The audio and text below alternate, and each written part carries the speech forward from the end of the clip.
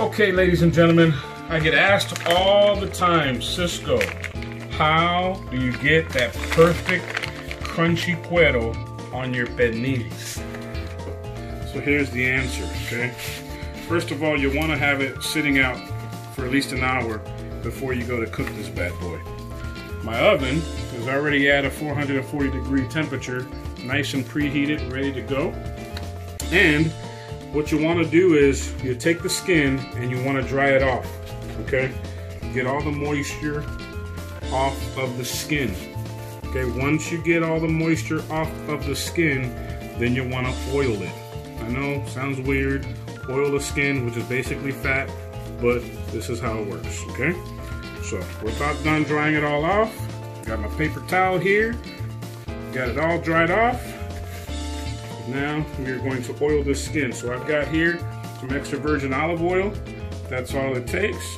So just put a little bit of olive oil and massage it in to the skin. All right. Now if you like a more saltier, crunchy skin, then you can add a little bit of sea salt to the top of this afterwards. But if you do that, go ahead and rub it in as well, okay? So we're gonna stick this in here. See, I got the foil down low to catch any of the drippings off of this thing. It's 440 degrees. We're gonna go 1 hour. Okay, so it's been an hour, and this is what the skin looks like right now. All right, now we're gonna go ahead and lower it down. I'm gonna stick a probe in her so I know at what temperature she's cooking. We're going for pulled pork today. So the oven temperature is at 300 degrees now, and the internal temperature of that pork is at 64 degrees, so she's gonna cook for a little while, and we'll cook her till she gets to 195. We're gonna get to 195, but we have to raise the temperature, so this is the crucial part. If you want good cuero, you good crunchy skin, when you get to the temperature that you want internally, you need to raise the temperature back up to the 440. There it is, my friends. So cook it at 440. You just gotta keep an eye on it until it gets to the consistency you want. Tap it every once in a while and you'll know that you're there. If you want to keep your cuero warm, you can peel that off, and once you peel it off, you can put it on a tray and stick it in the oven at, like, 170 to just kind of keep it warm.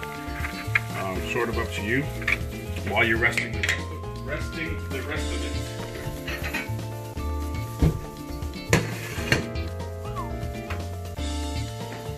There we go.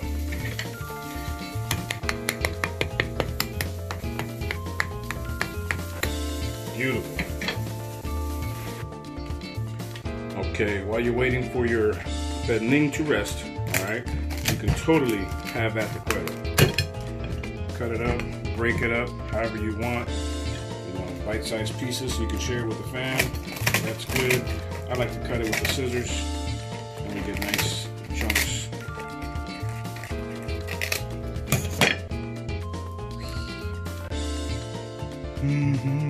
That 3-day rub, beautiful.